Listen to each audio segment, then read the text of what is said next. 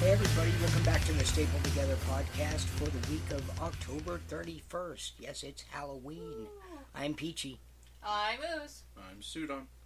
And this week we're going to get right to it with comic book reviews. So we're going to take a spin on the Wheel of Destiny and see who's going to go first. Which will either be Peachy or me and SUDON. Right. We just have the two reviews, yeah.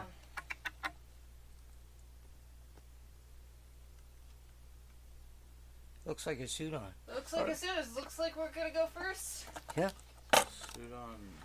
So, which book will you guys be discussing today? Don't you mean witch books? Oh, yes, right. The Witching Hour. You're talking about the Wonder Woman Justice League Dark crossover event, The Witching Hour. Yes. It was quite a read. Quite a triathlon. What is a reading athlon? Decathlon? No, I don't know. It was a lawn. It was a readathon. It was readathon. Yep. Yeah. It required a lot of work and effort. Those covers on those are badass. Yeah, for sure. Yeah. I agree. They're in here somewhere. Yes. Again, they're part of those semi-virgin covers that DC are doing, and from what I've seen, I haven't seen all of them, but from the ones that I have seen, they're just freaking amazing. Now Peachy's gonna see all of them. Okay, yeah, very nice. We got. Is it Mark TYNION? James TYNION, sorry. The fourth. Who was here at Denver Comic Con, Awesome. or Pop Culture Con, or Con-da-da-da-da. When it was Comic Con, he was here. Yes. Which one did you say was awesome? That first, Oh yeah. which one? The Witching Hour is the first major event stemming out of the new run of Justice League Dark, continuing the story from No Justice on the magic side of the realm. It kind of jumps in between Wonder Woman and Justice League Dark. And then there is a couple actual crossover books that's technically neither of them, but both of them. Huh. They start off on weird bookends. You got Wonder Woman and Justice League Dark, The Witching Hour 1. And then at the end, you got Justice League Dark and Wonder Woman, Yeah. The Witching Hour 1. Huh. It's Okay, really, yeah. It's So real confusing. It's interesting, but cool storyline. Very crazy. But first, we should just kind of give a little bit up on... You might want to give a little bit up on 2. So we're actually talking about Justice League Dark 2 first. Yeah, which is not part of the Witching Hour, technically. The first little mini story arc in Justice League Dark was 3 issues. Yeah. And it just kind of introduced the new team. We talked about the first one. Yes. And we had, In an episode. One of them. in episode, enter it here. Yeah. Yep. Inside episode here. there it is. And so we're pretty soon. Magic's not working. Yeah. Magic's breaking because the Justice League screwed things up when they broke the source wall. Yeah. Huh. And they broke the universe. Metal happened. We'll get there. Eventually, maybe. But things happened. Yeah. So I don't remember what happened at the end of the first one. Basically, Wonder Woman recruited the team of the Justice League Dark people because she's somehow connected to magic. She needs to figure out why she's connected to magic and also why it's not working. Okay. For whatever reason. And who are the players on the team? That is what I was going to say next, PG. Oh, sorry. We got some man's bats. We got the Zatannas. We got the Bobos, who's Detective Chimp. Right. And Gilbert Godfrey. and Swamp Thing. The Swamp Things. Okay. And off and on John Constantine, and off and on Wonder Woman, apparently. And, yeah.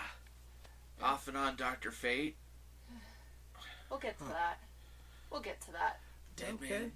which was cool to see that pop up. I'm like, I remember him from the New 52 run. I actually kind of read a little bit on that. Animal Man was cool. I was hoping he'd make a pop up, but maybe. Continue though. Sorry. So she pulls this team together, and from what I remember in the second issue, because I forgot to, we never talked about it, and I didn't reread it. So from what I remember, Wonder Woman takes the team to go to Salem, Massachusetts, which is the home of the most fantastic person in the world, Dr. Fate. Yes. He has the Tower of Fate is in Salem. Salem's like the center of a lot of magic in the universe, for obvious reasons. So on the other side, we have the one of the trees from the Fallout. The 4 trees landed on Earth. Swamp Thing and Zatanna are on their way to that one to investigate. Well, no, it was just Swamp. It was just Swamp. Just Swamp Thing. Yeah. But we're at Fate's Tower. It's everything else doesn't matter. So Fate's Tower is the most important piece here. Yes, always. So Wonder Woman's like, well, we have to talk to Kent Nelson. Ouch. Forgot his name. Dr. Fate for a very long time. There was also another Dr. Fate in 18-issue storyline. I think it's been 2 years now since it's been over. Dr. Fate was... what is his name? I'm really bad with names. Wasn't it like the nephew or something? It was his nephew. It was Kent Nelson's nephew. Give me like 30 seconds. Wasn't he like the Earth 2? No. Fate? No. He was Earth 1. Yeah. Khalid Nasor. Mm-hmm. And he's an Egyptian, which Nabu, obviously an Egyptian god of order and fate. So it all ties in together. But he doesn't seem to be around anymore, I guess. It was really confusing. I don't know what happened with Rebirth, but a lot of people just disappeared. So... yeah, we lost... Realities were reconstituted back together with some weird convergence. Kind of like we were talking about with Marvel earlier. Yeah. And a lot of people were left out in the cold. Supergirl, or no, Wonder Girl. This New 52 Superman apparently died.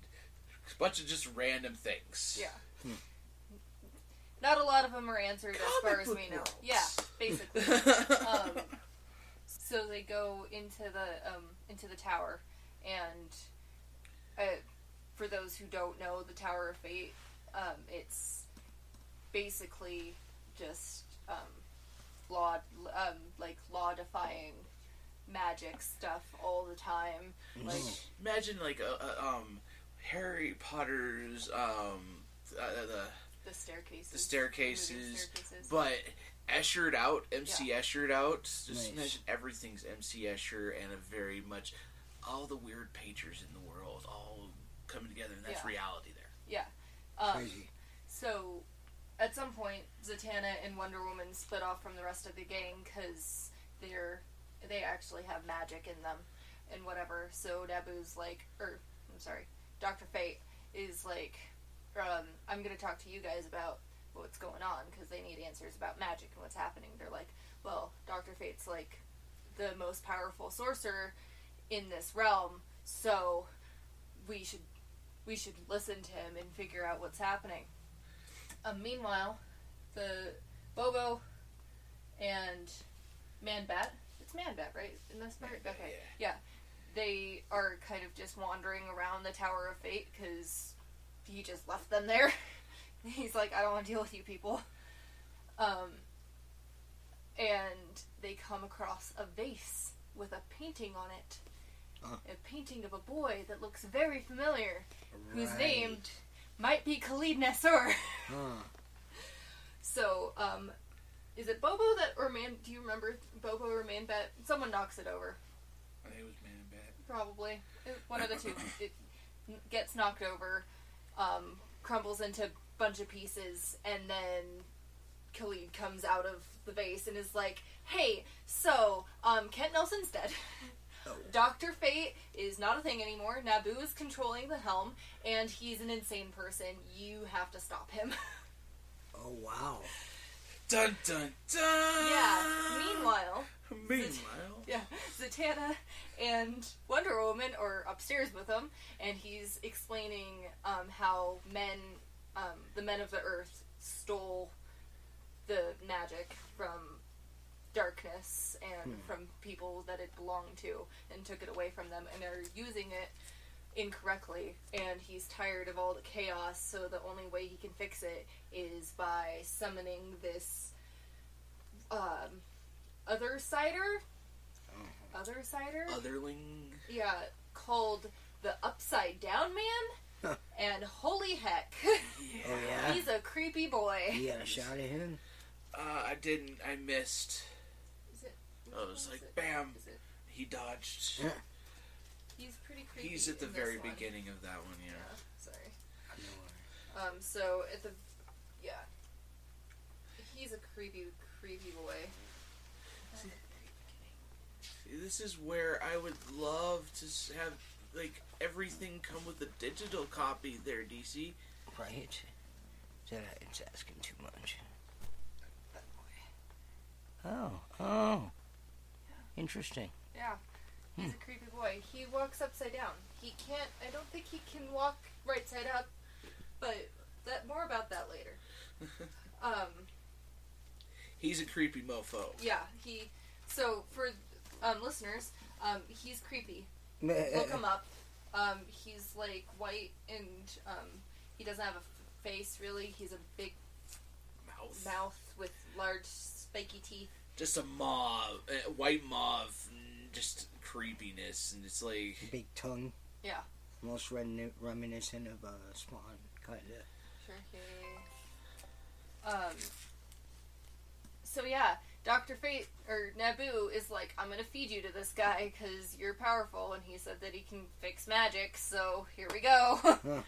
So obviously, that doesn't work out, and Wonder Woman saves the day, and Zatanna also. Zatanna and Wonder Woman. She contributed, or something. I thought you meant Wonder Woman saves the day and Zatanna. Ah, no. She also helps save the day, I guess. and she was there. She She showed was. like, hey guys, what's up? See what I did? But if you remember from the first issue, she isn't using her magic anymore because magic is broken, and it is summoning the other lings or whatever, and like killing people. It was corrupting. Like they were doing basic magic, and like these are tricksters, like, sleight of hands people. Pulling a rabbit out of a hat, and it was dead. Then it turned into a rabid monster and started killing and destroying things, and it's crazy. And same with the audience. Yeah. Stuff like that was happening, and even then, like, we had a moment where the morgue that they had brought all the bodies to, Man-Bat was investigating underneath the Justice League in the new Justice League Dark area, and they came to life, and that's where Zatanna came in. Yeah. So, like, craziness is happening, and we get to Naboo. Yeah. So Man-Bat just, like, functional dude? Yeah. No? For the most part, he's still Bat. Right. He's perfected his serum, apparently, to the point where he can maintain sanity, and this is kind of his chance to redeem himself. He's still fat. He's the scientist through and through. He's seeing these morbid, just awful things, grotesque things that I would be like, oh. Science. He's like, oh, what is this? Like, oh, how did that happen? He's completely seeing all this mystical stuff, and instead of like Barry Allen going, doesn't exist. It's science. It has to be some sort of science. Yeah, he's like, oh, okay, magic, interesting. He's like, let's find out how it works scientifically. And that's kind of, I relate to that, but it's cool to see like the villain